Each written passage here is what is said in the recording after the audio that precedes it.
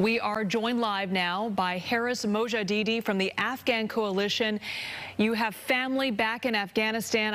I know this is very emotional for you right now. You also have a cousin at the airbase in Qatar.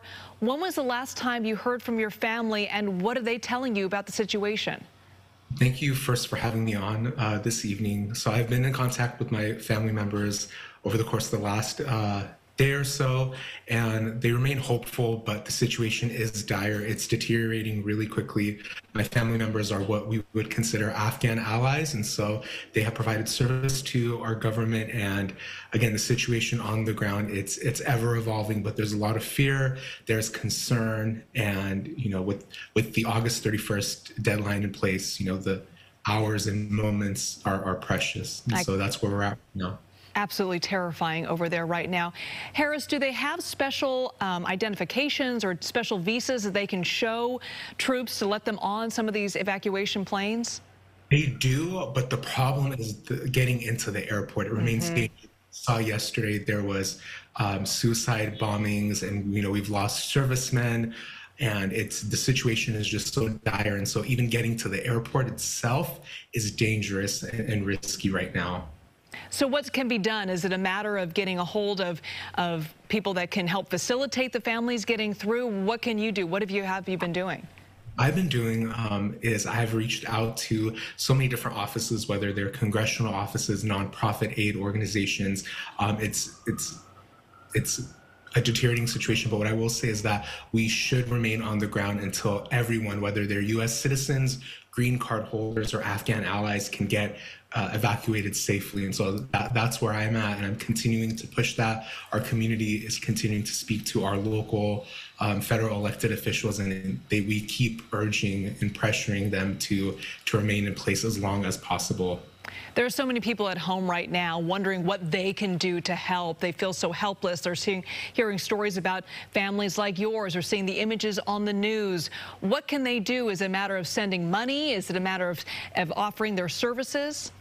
Yeah, well, thank you for bringing that up. I think right now you're going to witness in the coming days, weeks, and months, we're going to see a new wave of refugees from Afghanistan. And for those that are watching at home, this is not new. My parents are refugees from Afghanistan. They came here about 35 years ago. And so this isn't anything new for our community, but for the folks watching at home, super important. There are a lot of resettlement agencies right here in the Bay Area. The Jewish Family and Community Services is one that the Afghan Coalition is partnering with, so I would recommend that. I would also say that as these refugees come, right, they need to be welcomed. We need to ensure that we make them feel safe and comfortable. And I want to remind the viewers at home that there's something very distinct about this particular wave of refugees. They have been in service of our country. They have worked to support our armed service members. They've worked in American institutions. So they share our values. They share our ideals as Americans. And I want really the viewers at home to be aware that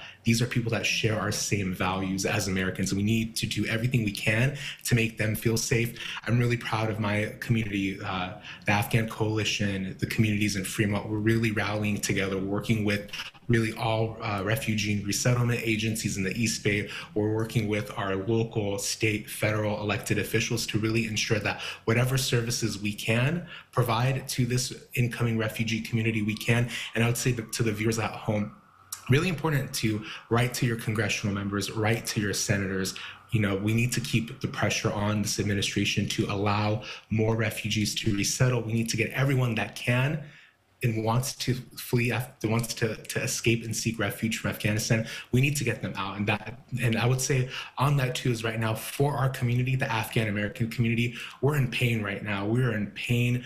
We're holding on to so much, whether it be our own trauma from our own arrivals into this country, or whether it's the pain, the anguish of not knowing what is going to happen to our family members at home. And so I would say for anyone watching home, if you have friends, community members, colleagues that are Afghan-American, please hold us up, provide us that extra grace and love, because we are going through a lot right now as a community as we try and do everything to help our loved ones, seek refuge, right? These are good people that share our ideals and our values, and I think that's super important. Before you go, Harris, I know this is probably a complicated answer to a very complicated question, but there's so much debate over how the situation unfolded. Many, including the president, saying the situation was inevitable no matter when U.S. troops decided to leave. What's your opinion on that? What I will say is that policy question is a privilege that my community doesn't have right now. We can't debate about what happened, what the drawdown should be. Right now, we are in full-on reaction mode. There are people whose lives are at risk, both in Afghanistan and as they reach these bases, and our armed servicemen. And so we need to do everything that we can to ensure that we get those people out right now, because the decisions have made, and there's going to be time to really talk about the policies and what should have, could have happened. But right now, that's a privilege that we in our community don't have, because we are so desperate to ensure that our loved ones, they get to safety, right? It's very simple. They're not safe. And what happens on August 31st, when that veil falls down, we don't know what's going to happen. And so it's so important that we stay and help as many people that need to escape, that we help them out. To get to safety, no question. Harris, thank you so much for sharing your story. We really appreciate it.